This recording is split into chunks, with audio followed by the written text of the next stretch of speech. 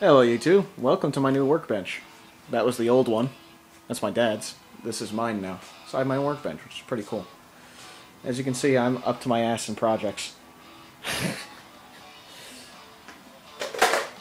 And I've got the pink radio blaring down here. The reason I'm using this thing is because it gets better reception than this crappy black RCA one. So, there you go. So, I figured out what was wrong with this MacBook Pro. I tried to reinstall OS X on here, and it had errors during installation. Now, this thing had a 500 gigabyte Toshiba SATA hard drive in it. This thing is a SATA hard drive.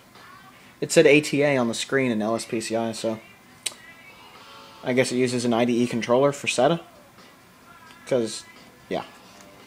So I tried it with the Intel SSD. And it installs and works perfectly fine with the SSD. So, my conclusion is that this Toshiba drive is bad.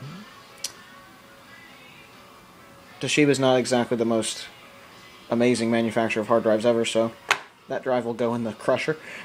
And I'm going to buy probably a Western Digital Caviar or Scorpio Black and stick it right in there. This is what the inside of the MacBook Pro looks like.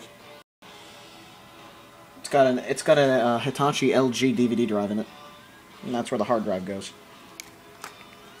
So I'll get that taken care of soon.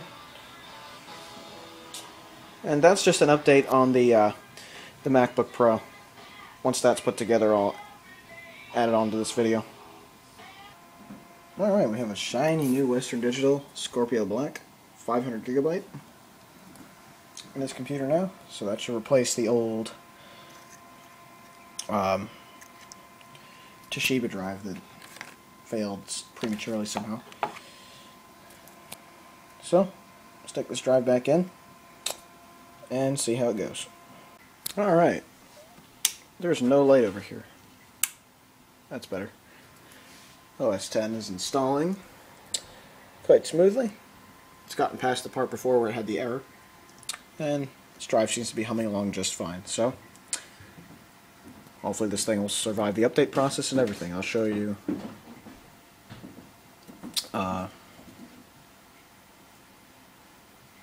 once it's done. However, I have to take this over to the customer's house to so they can put their information in there, so all I can really show you is the intro.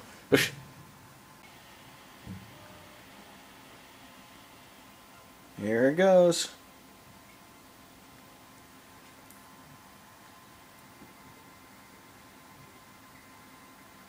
Yep, it worked.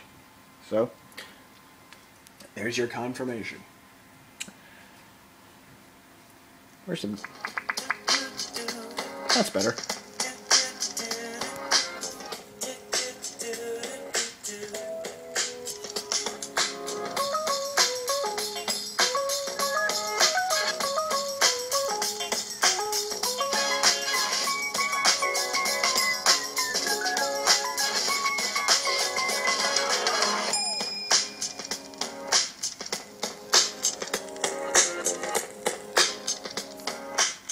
And there you have it.